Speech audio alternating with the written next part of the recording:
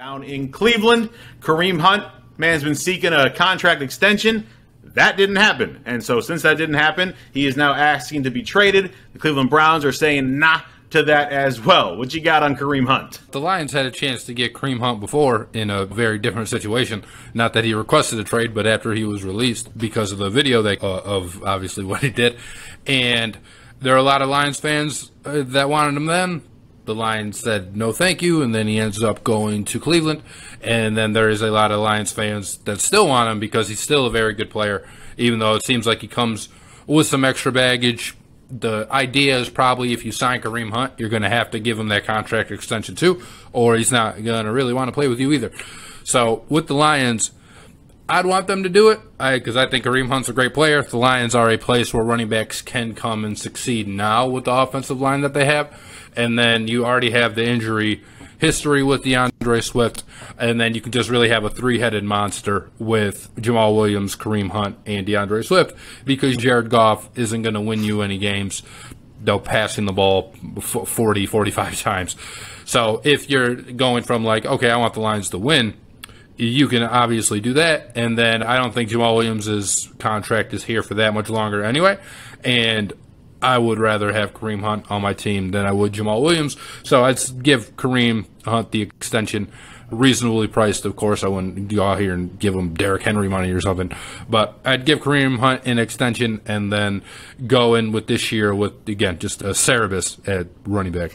Cerberus? Cerberus, whoever that three-headed dog is. Yeah, it's an interesting situation with Hunt. I mean, you got a guy who is from around here in a sense. I mean, he grew up in Lorain, Ohio, which is a stone's throw from Cleveland. He went to Toledo, which is right below us. So he's from the Midwest. And I'm sure Cleveland was probably his team growing up, considering he lived literally like 10 minutes away. That'd be my guess. It wasn't the Lions, but a Midwestern kid. So he knows the weather, has no problem playing in the weather for road games anyway. Home games, you're in a comfy dome at 70 degrees, so it's not an issue there. But for road games, it wouldn't be an issue for him. And you're talking about a kid, third-round pick out of Toledo, as a rookie, leads the NFL in rushing yards, and has a great year in 2018 until November of 18 when they had the footage for a few months of what went down, and bam, he gone and out of Kansas City. And Cleveland did what they did with Deshaun Watson. They signed him while not knowing what was going to happen to him. He ended up being suspended for 8 games,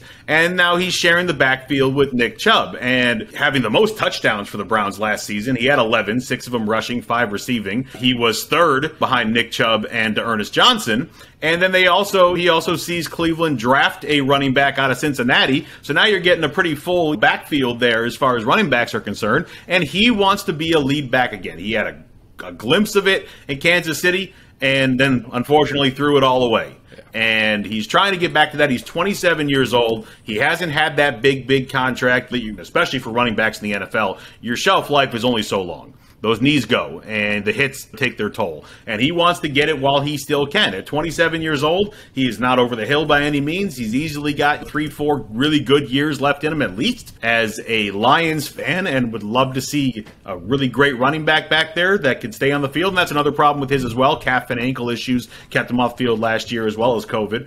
But having that ability that he has as far as running the ball as well as receiving the ball, I'm all for it. I'd love to see the Lions make a stab at bringing Kareem. I'd like it too. And another reason that I would really like having Kareem Hunt here and wouldn't mind paying him, again, a reasonably priced contract, is because in my ideal Lions scenario, Jared Goff is not the quarterback beyond this year. So that probably means that you're going to end up with a rookie quarterback, and then you're going to have a rookie quarterback salary, which allows you to pay other positions maybe more than you would like to pay them because you're paying your quarterback so little. And then if you have that young quarterback, the best thing that helps them succeed is a really good running game, which if you keep that offensive line intact, and there's no reason that you wouldn't, you will have a really good running game with DeAndre Swift and Kareem Hunt. Again, Jamal Williams is probably like out of the picture at that point. And then also a really good defense, which Kareem Hunt doesn't help at all. If you can stay on the field a little bit longer because your running game's so dominant, maybe your defense gets a little bit extra rest, and that's really not Kareem Hunt's concern.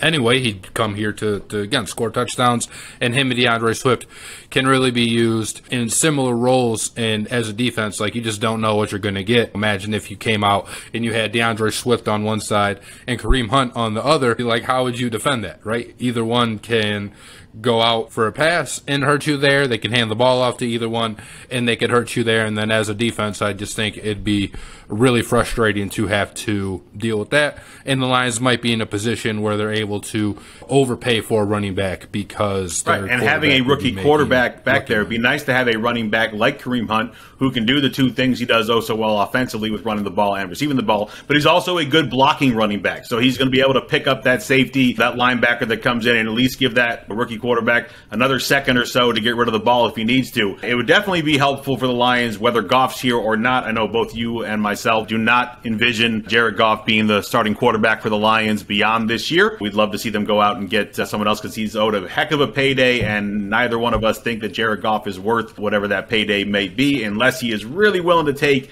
a drastic cut, considering he just got super paid. But generally they don't work that way unless you are falling towards the end of your career. Yeah, exactly. So I don't think either one of us envisions that happening, and we're preparing for the future without 16 being here after this year. And it'd be nice to have some of that extra security in the backfield with another great running back and one who has the ability to be the lead guy as long as he can stay healthy on the field. I don't know that Jared Goff has gained the respect needed for him to just refer to him by his number.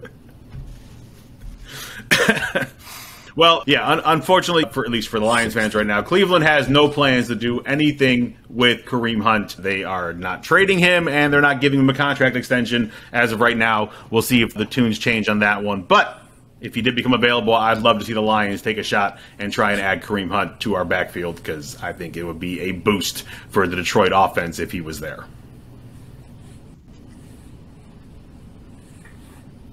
Yeah, me too. It probably wouldn't cost you a whole lot in terms of draft compensation either, because if it did, then the deal might have already been done if people were out here throwing around second-round picks or something for Kareem Hunt.